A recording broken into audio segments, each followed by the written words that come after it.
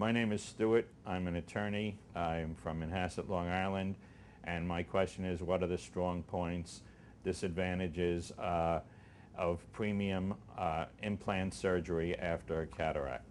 Stuart, with surgery, there are always pluses and minuses. There are advantages and disadvantages. These lenses come in different shapes and forms, and the best way to find out what the advantages and disadvantages of these lenses are is to speak with your doctor to decide if the lens is right for you.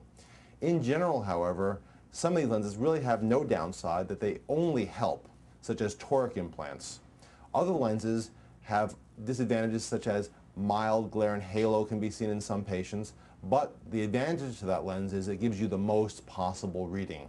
So a long discussion with your doctor to determine which lens is right for you is really your best option when deciding the pluses and minuses of these different implants.